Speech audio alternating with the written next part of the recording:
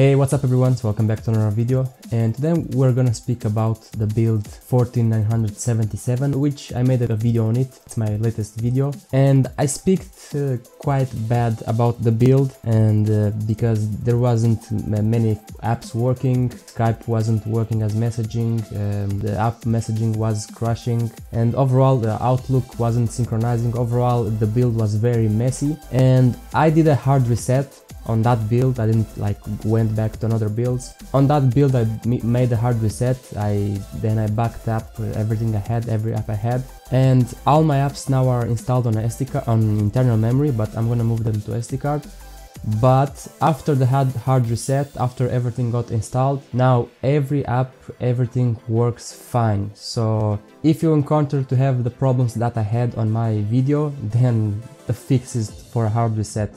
And now Outlook is working. Every email that I had on Outlook, it's not gonna be focused, but now you can see here everything is synchronized. There's no that information that is not synchronized. Skype, actually, someone in the comments said that Skype it's still working as messaging. At that moment I knew that a hard reset will fix that, and after the hard reset it actually got fixed, and Skype has the option to make it as a default messaging app, which is my default messaging app. Then the messaging app, it also works. It doesn't crash now, which previously when I was trying to open it was insta crashing.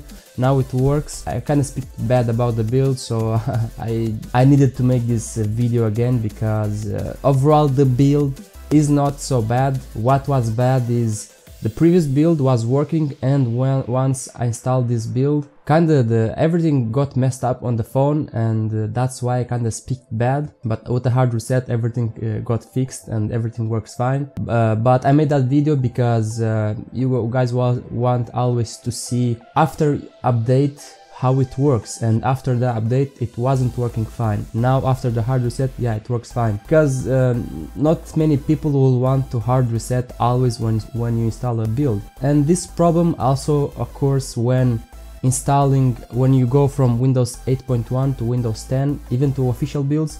These problems will occur as well when you upgrade from 8.1 to Windows 10. And I always recommend to make a hard reset for people who go from 8.1 to Windows 10, or even from the Redstone 1 to Redstone 2 or to anniversary update.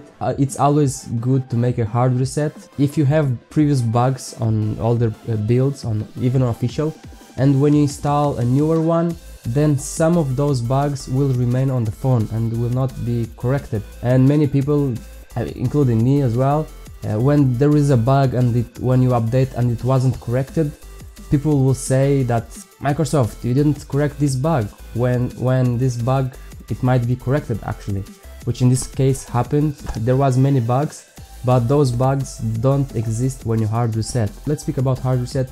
Hard reset is always good when you encounter problems, not only in Windows 10 or Windows Phone, in Android, in Windows for desktops, in almost every OS. It's good to make a hard reset when you encounter way too many problems. For example, in Android I also encountered once the apps start to crash way too much, then the solution is to hard reset. One thing good for Android is you can delete the cache from the apps. So if there's a problem with only one app or two apps, then you can remove everything from that app and reset it to 0, and it might work, it might not work. For Windows 10 there is not such an option at the moment, but I've heard that Microsoft is kind of trying to bring that option. And I made 2 videos on my previous build and on tube builds for that Tubecast wasn't working as well, and now Tubecast it works after the hard reset. So as you can see, hard reset fixed bugs from the build and also fixed Tubecast. But